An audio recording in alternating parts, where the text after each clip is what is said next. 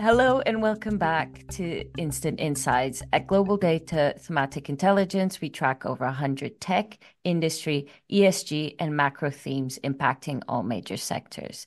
I'm Carolina Pinto, and today I'd like to welcome back Steve Blitz, Chief U.S. Economist at TS Lombard. Steve, how are you? I'm fine. How are you doing? I'm good. I'm good. I wanted to have you back on the podcast to discuss the health of the US economy at the moment. I feel like we haven't spoken about that in a while. And coincidentally, the Federal Open Market Committee meeting was yesterday.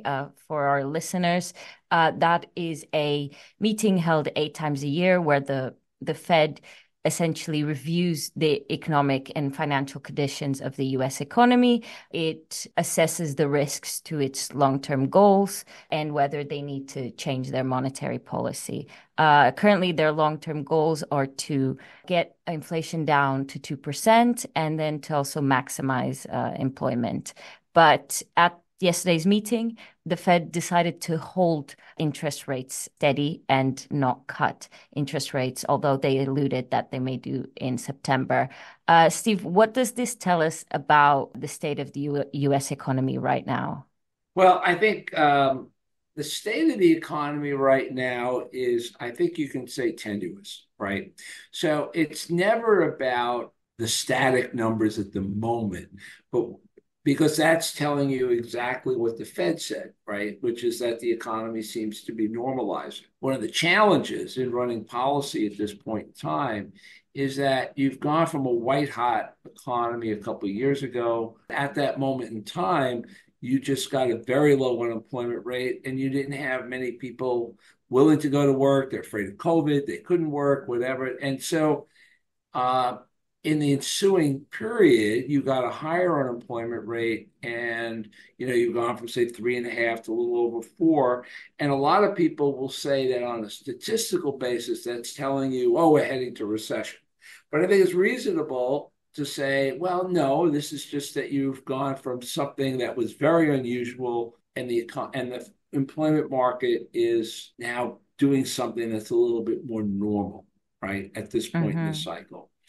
And that's the bet the Fed's making, right? Which is very similar to the bet, although at the other end of the spectrum, back in 2022, remember they were saying that inflation was transitory, right? Yeah. So if you followed a rule, you would have made the funds rate 8, 9%, right? But Mm-hmm. you would have crashed the economy. But they understood that a lot of what was in the inflation number would work itself out as supply chains normalize and all the stuff that we all know too well. So they had this period where they were raising the funds rate in anticipation of the inflation rate coming down, right? Yeah. And so they wanted to cross at a point, right? In other words, with the funds rate, federal funds rate, their policy rate above the inflation rate at a point in time where the economy could still expand. They managed to do that, and kudos to them. Now, the reason why I'm talking about employment as opposed to inflation is that inflation, sorry, is down around 3%. At 3%, this funds rate at 5.5% is too high. It's not going to create a recession today, but it will create one down the line because the impact of expensive money works through the economy with a lag. In other words, it takes time, right? It's that if you just look at the data, right, and if you're not an economist or somebody who's used to analyzing the data, it just looks like data. Well, the data today says this, therefore that must be true. But some data lead, some data lag, some data are coincident with the economy and things like that. So what the Fed has to be concerned about at this point is that the policy rates, right, may not be high enough that at this very moment you see recessionary numbers, but it Mm-hmm. creates it down the road, right? And So, so, and you're go ahead. especially talking about the employment. Essentially, if there's high Right. unemployment, it's not going to be seen today, but tomorrow, in a year's time, 2 years' time, it could create a problem. Correct? Right. Well, not that far away, but yes, Yeah. but really talking about by probably something like by year end or maybe Yeah. even in the next couple of months. You know, the problem with employment data from a policy standpoint, or even from an analyst standpoint, is that it tends to weaken very slowly at first, and then all of a sudden it just collapses very quickly. And if the Fed is waiting, right, it's by definition going to be too late Hmm. because their promise, and this is why they should have, I think, instead of saying they were going to cut, actually cutting in July. When they set the funds rate at 5.5, inflation was running in the low fours, right? And unemployment was under 4%, right?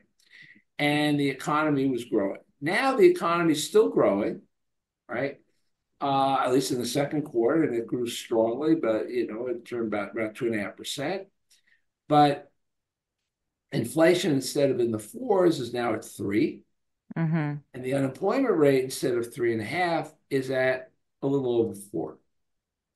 They have no business keeping the funds rate at 5.5%, right? Because now they've done exactly what they said they were not going to do, but historically, what they always do, which is wait too long because they're afraid. They have good fortune right now, Hmm. right? But they're afraid of making the wrong move. So they're paralyzed, right? And they think, well, we can wait just 3 more months. Well, I'm sorry, 2 more months, the middle of September. So you Um, think they're making a mistake by not cutting interest rates today, and that's because is it because they're focused too much on inflation? Yeah, although they tell us that they've now shifted, and they told us a while ago that they've now shifted to the labor markets as their main focus. Hmm. But they're not certain whether what they're seeing in the labor market is a normalization of that market or that it's an actual, cyclical weakening towards recession. And Hmm. and and in fairness to them, it is difficult to tell. But the problem is you're seeing other things around you, right, that are telling you that the economy is starting to lose some edge. Now, I'm not going to tell you we're in recession because we're not, but that they are risking, right, exactly what they said they weren't going to risk, which is a recession. So, in your opinion, is the rising unemployment rate to 4% a normalization of the market in a post-COVID environment, or is it a sign of a recession and the Fed is making a mistake by not cutting interest rates? I think to where we've gotten to so far, I've characterized as normalization. Okay. Hmm. But I do see from this point data, and we'll get a better sense of that tomorrow when the employment data come out. But I am beginning to see other things that tell me that this employment situation is going to deteriorate more going forward. And the Hmm. reason is, and it really rests with small business, and is that as opposed to the big tech firms, is that the cost of financing is Yeah. high, right? And so when the cost of financing is high, that means you're going to run off your inventory and you're not going to hire people. I mean, you always stop hiring before you start laying off, right? But eventually you're going to start laying off people, reducing your workforce, right? I mean, we just got an announcement from Intel and all that. I mean, those things tend to make news because we have a negative bias, but you don't read that, oh, such and such a firm just said it was going to hire X number of people. So, No. the news kind of like skews us a little bit that way. But the major thing is that the real yield curve inverted last November. Hmm. And historically, whenever the real yield curve inverts, you get a recession on average, right? Now, and averages are, there's that old saying about Statistician is somebody who has his head in the oven and his feet in the icebox and says the average temperature is 72 degrees. So, but so take the average with a large grain of salt, right? But the average is around 12 months, which means by the end of this year, we will be in recession. Mm-hmm. If the Fed has an opportunity here, right? And I think it probably knows this, that it can turn this economy around very quickly, right? And the reason it can turn around the economy very quickly is that one, the funds rate is very high Yeah. relative to where it should be. So it can cut like crazy, Mm-hmm. right? And still have a funds rate that is constraining to inflation. Yeah. That's number one. Number two, you normally at this point in the cycle, you have businesses and households are usually overextended, meaning they've spent a lot, they spent ahead of their income, they've got debt. And so once the economy starts to slow, they have to quickly cut back on spending, and you get bankruptcies go up and all sorts of bad things like that. This time around, and I'm not going to say there are no people or firms that are overextended, but this time around, you're hitting this point in the cycle where there's this huge overhang of liquidity. There's a Yeah. lot of cash in the aggregate, right? Back to those average stories. But in the aggregate, you've got a lot of liquidity sitting on, you have a big overhang of liquidity in the economy. It's sitting on household balance sheets, it's sitting on corporate balance sheets. So if the Fed cuts rates and actually cuts them, they can move money very quickly. And that money Mm-hmm. will go into the equity market. That money will go into buying a house. That money will go a lot of different places. So they have that power. And I think that has them a little bit too overconfident that they can turn this thing around.